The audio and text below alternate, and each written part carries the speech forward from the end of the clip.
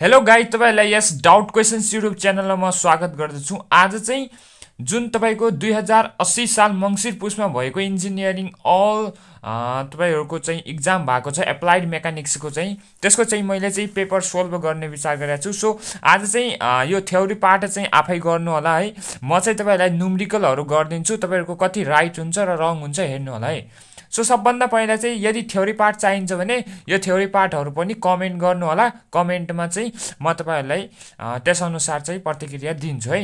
So आज चाहिँ 1 को बी मा चाहिँ म सबभन्दा पहिलो क्वेशन गरिरहेको छु है। यसमा चाहिँ के भनेको थियो भने find the magnitude and direction of the force भनेको छ है। सो यसमा चाहिँ हामीले म्याग्निट्युड र डाइरेक्सन निकाल्नु पर्ने हुन्छ। त्यसका लागि चाहिँ मैले यहाँ फिगर बनाइसकेको छु, तपाईहरु हेर्न सक्नुहुन्छ है। सो सबभन्दा पहिला चाहिँ हामीले म्याग्निट्युड र तपाईको डाइरेक्सन निकाल्नु भन्दा पहिला जति पनि यसमा चाहिँ रिजल्भ यो इन्क्लाइन फोर्सेसहरु छन् त्यसलाई रिजल्भ गर्नुपर्छ हामीले। त्यो रिजल्भ भनेको होरिजन्टल र भर्टिकल कम्पोनेन्टमा चाहिँ हामीले टुक्र्याउनु पर्ने हुन्छ। सो सबभन्दा पहिला हाम्रो काम भनेकै त्यही हो।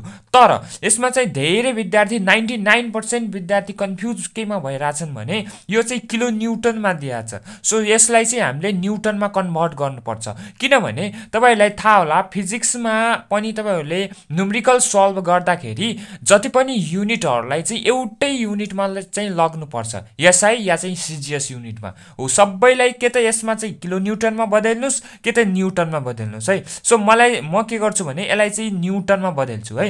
न्युटनमा बदल्नका लागि चाहिँ यसलाई के गर्नुपर्छ, जति दिएको छ त्यसलाई चाहिँ 1000 ले चाहिँ मल्टिप्लाई गर्यो भने त्यो चाहिँ न्युटनमा जान्छ। सो सबभन्दा पहिला चाहिँ म यही काम गर्छु। त्यसको लागि चाहिँ तपाईहरु आफ्नो क्याल्कुलेटरमा जानु होला। जति दिएको छ त्यसलाई यहाँ हान्ने 0.45 दिएको छ इन्टु के गर्नुस् 1000 गर्नु होला। सो यो कति आउँछ 450 आउँछ, हेर्न सक्नुहुन्छ 450। सो यो भनेको 450 न्युटन भइहाल्यो। अब यसलाई चाहिँ म दुईवटा कम्पोनेन्टहरुमा टुक्र्याउने गर्दछु, त्यो होरिजन्टल र भर्टिकल कम्पोनेन्ट। सबभन्दा पहिला चाहिँ म चाहिँ यसरी यो फोर्सलाई टुक्र्याउँछु अनि यसरी टुक्र्याउँदै जान्छु है।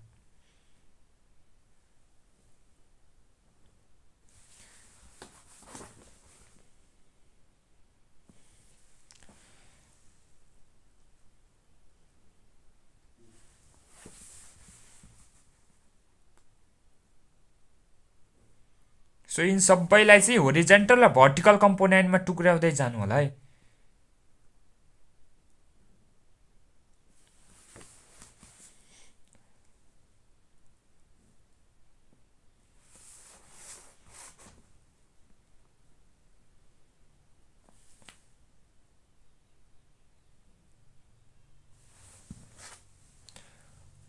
सो अब हाम्रो काम भनेको के हो भने यसलाई चाहिँ नेमिङ गर्नुस् त। सबभन्दा पहिला हाम्रो काम भनेको यसलाई नेमिङ गर्ने काम है।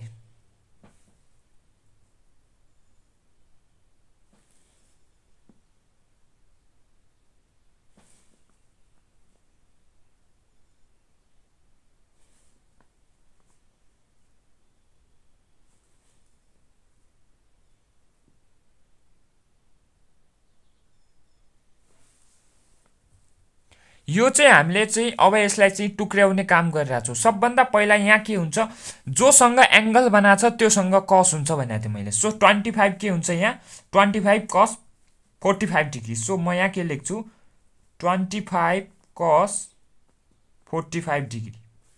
सो त्यसैगरी यसमा के हुन्छ, यसमा चाहिँ 25 साइन 45 डिग्री हुन्छ। सो यहाँ चाहिँ म 25 साइन 45 डिग्री हुन्छ।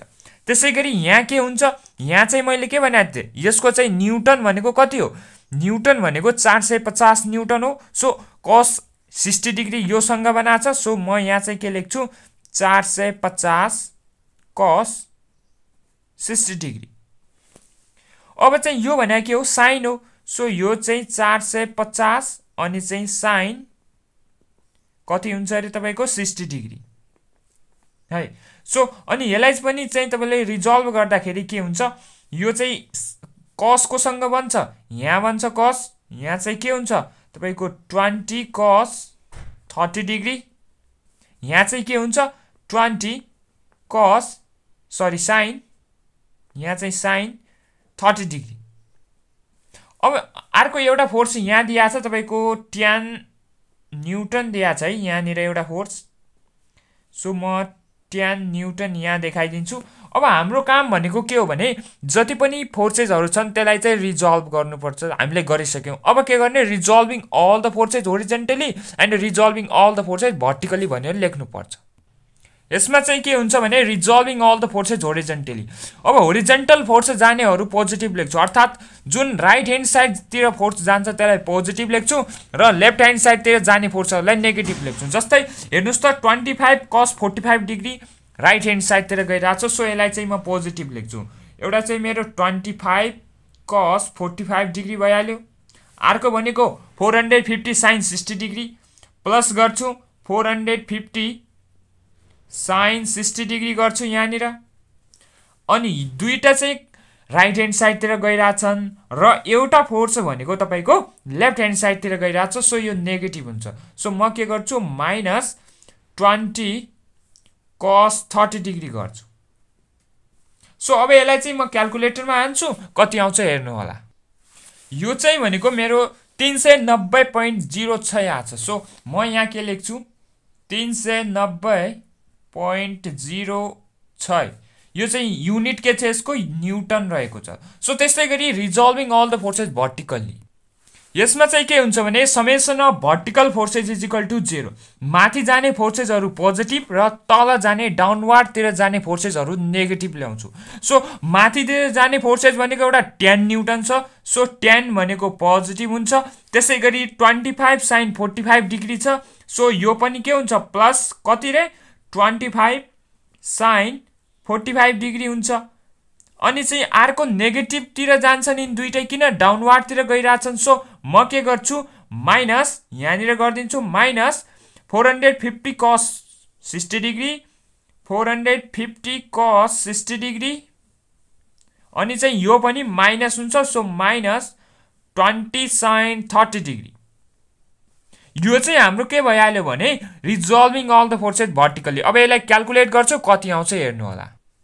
यो चाहिँ हेर्न सक्नुहुन्छ तपाईहरु माइनस 207.32 आइराछ। सो यो के लेख्छु भने तपाईहरुको माइनस 207.32 आइराछ 32 है। यो चाहिँ युनिट के हुन्छ यसको न्युटन हुने गर्दछ। सो हामीले रिजल्भिङ अल द फोर्सेस होरिजोन्टली पनि गर्यौं भर्टिकली पनि गर्यौं। अब हाम्रो काम भनेको के हो भने म्याग्निट्युड खोज्नुहोस् अनि डाइरेक्सन खोज्नुहोस् भनेको छ। सो म्याग्निट्युडको लागि चाहिँ के हुन्छ म यहाँ लेख्छु For the magnitude of resultant को magnitude निकाल्नका लागि हामीसँग एउटा फर्मुला छ, त्यो भनेको resultant is equal to under root summation of h square plus summation of b square। अर्थात horizontal forces हरुको स्क्वायर र vertical forces हरुको स्क्वायर गर्नुपर्छ। अब तपाईहरुलाई भ्यालु त थाहा छ, यसमा यो summation of h को भ्यालु हामीले निकालिसकेका छौं। सो summation of b को भ्यालु पनि हामीले यहाँबाट फाइन्ड आउट गरिसकेका छौं। सो अब यसमा भ्यालु पुट गर्नुस्, आन्सर कति आउँछ हेर्नु होला। यो चाहिँ मैले यसमा भ्यालु पुट गरे। अब यसलाई चाहिँ म क्याल्कुलेटरमा हान्छु, कति आउँछ आन्सर हेर्नु होला। सो यसको चाहिँ आन्सर हाम्रो कति आउँछ हेर्नुस् त 441.73 आइराछ। सो म के लेख्छु भने यहाँ 441.73 यसको पनि युनिट न्युटन हुन्छ। सो हामीले म्याग्निट्युड पनि फाइन्ड गरिसक्यौं। अब हाम्रो काम भनेको डाइरेक्सन फाइन्ड आउट गर्ने हो है। सो म यहाँ लेखिदिन्छु। सो रिजल्टेन्ट को डाइरेक्सन निकाल्नका लागि चाहिँ हाम्रो फर्मुला रहेको छ tan theta is equal to summation of v open summation of h, जसमा चाहिँ समेसन अफ v भनेको भर्टिकल फोर्सेसहरु रिजल्भ गरेको है, समेसन अफ h भनेको होरिजोन्टल फोर्सेसहरु। अब हामीले भर्टिकल फोर्सेसहरुको भ्यालु निकालिसकेका छौं रिजल्भ गरेको, र चाहिँ होरिजोन्टल फोर्सेसहरु पनि निकालिसकेका छौं। सो अब यसमा भ्यालु पुट गर्नुस्। तर एउटा कुरा के जान्नुस् भने जब यसमा भ्यालु पुट गर्दै हुनुहुन्छ तब चाहिँ साइन नलेख्नु होला, किन धेरै जनालाई कास्ट रुल आउँदैन। सो कास्ट रुल आउँदैन, त्यसकारण चाहिँ म तपाईहरुलाई एकदमै इजी तरिकाले चाहिँ कास्ट रुल नयुज गरिकन एकदमै सजिलो तरिकाले चाहिँ तपाईहरुलाई बताउँछु। त्यसकारण केवल पोजिटिभ पोजिटिभ मात्र लेख्नु होला। जस्तै यहाँ -207.32 आछ, यो माइनस नलेख्नु होला भन्न खोजे है। लेखे पनि हुन्छ तर धेरै जनालाई कास्ट रुल आउँदैन, त्यसकारण सबैको लागि सजिलो होला भनेर चाहिँ म यो ट्रिक गर्दै छु है। सो समेसन अफ v कति छ हामीसँग त्यो लेख्छु, समेसन अफ h कति छ त्यो लेख्छु। सो यो भ्यालु लेखिसकेपछि हेर्नुस् त 0.53 आछ। सो म यहाँ के लेख्छु tan theta is equal to 0.531। So theta is equal to कति हुन्छ tan इन्भर्स 0.531 सो म यहाँ के लेख्छु शिफ्टसँग चाहिँ tan इन्भर्स भइहाल्यो 0.531 भइहाल्यो सो यसको भ्यालु चाहिँ 27.96 आइरहेछ सो 27.96 लेख्छु है म यहाँ चाहिँ 27.96 लेख्छु है तर यो एक्चुअल भ्यालु होइन थीटाको है सो एक्चुअल भ्यालु हामीले निकाल्नुपर्छ त्यसका लागि चाहिँ म तपाईहरुलाई यहाँ रुल बताउँछु कास्ट रुलको प्रयोग गरेर है सो कास्ट रुलमा चाहिँ के भन्छ तपाईहरुले केही नबुझ्नुस् म तपाईलाई एकदमै सजिलो तरिकाले बताउँछु केही गर्नै पर्दैन है सो सबभन्दा पहिला आउँदैन भने यसरी एउटा क्वाड्रान्ट बनाउनु होला है सो यसमा चाहिँ के हुन्छ फर्स्ट क्वाड्रान्ट भने के हो दुईटै पोजिटिभ हुन्छन् यो भने के हो x चाहिँ नेगेटिभ हुन्छ y पोजिटिभ हुन्छ त्यसैगरी यो भनेको दुईटै नेगेटिभ र यो भनेको के हो भने तपाईको x भने पोजिटिभ हुन्छ y भनेको नेगेटिभ हुन्छ है सो अब हामीलाई के थाहा छ x भनेको यहाँ चाहिँ होरिजन्टल हो र y भनेको भर्टिकल हो अब हेर्नुस् त अब हामीले जान्नु पर्ने कुरा भनेको के हो भने जुन समेसन अफ h के आछ पोजिटिभ आछ प्लस 390.06 आछ र समेसन अफ v भनेको माइनस 207.32 आछ सो यो x चाहिँ पोजिटिभ आछ y चाहिँ नेगेटिभ आछ अब हेर्नुस् त x पोजिटिभ र y नेगेटिभ कुन क्वाड्रान्टको हो x पोजिटिभ y पनि पोजिटिभ यो फर्स्ट क्वाड्रान्टमा परेन x नेगेटिभ यो पनि परेन x चाहिँ हाम्रो के छ नेगेटिभ यो पनि परेन x चाहिँ पोजिटिभ y नेगेटिभ भनेपछि हाम्रो चाहिँ थर्ड क्वाड्रान्टमा परेछ थर्ड क्वाड्रान्टमा यसको भ्यालु पर्छ भने हामीले कहिले पनि के गर्नुपर्छ भने 360 बाट चाहिँ जति यो थीटाको भ्यालु आछ त्यसलाई चाहिँ रिमुभ गर्नुपर्छ अर्थात माइनस गर्नुपर्छ यदि थीटाको भ्यालु चाहिँ हाम्रो जुन यो थर्ड क्वाड्रान्टमा परिरहेछ भने दुईटै समेसन अफ h पनि नेगेटिभ र समेसन अफ v पनि नेगेटिभ आइरहेछ भने त्यति बेला चाहिँ हामीले के गर्नुपर्छ 180 डिग्री प्लस गर्नुपर्छ यहाँ जान्छ यो यहाँ जान्छ अनि यदि समेसन अफ h चाहिँ नेगेटिभ आछ र समेसन अफ v चाहिँ पोजिटिभ आछ भने थीटाको भ्यालु चाहिँ यो सेकेन्ड क्वाड्रान्टमा पर्छ सो यहाँ चाहिँ हाम्रो के हुन्छ भने 180 माइनस थीटा हुन्छ यहाँ चाहिँ माइनस थीटा गर्ने यहाँ चाहिँ प्लस थीटा गर्ने यहाँ चाहिँ माइनस थीटा गर्ने है यो चाहिँ रुल हो अब म के लेख्छु भने हेर्नु होला मैले यहाँ के लेखेँ भने सिन्स समेसन अफ h चाहिँ पोजिटिभ छ र समेसन अफ v चाहिँ नेगेटिभ छ त्यसकारण थीटा हाम्रो कुन क्वाड्रान्टमा पर्छ फोर्थ क्वाड्रान्टमा पर्छ सो फोर्थ क्वाड्रान्टमा भनेको के हो थीटा भनेको जति पनि फोर्थ क्वाड्रान्टमा पर्छ भने कहिले पनि तपाईहरुले के गर्नु होला 360 बाट चाहिँ हेर्नुस् त माइनस गर्नुपर्ने रहेछ माइनस है सो माइनस कति गर्नुपर्ने रहेछ त थीटा गर्नुपर्ने रहेछ सो माइनस थीटा भनेको चाहिँ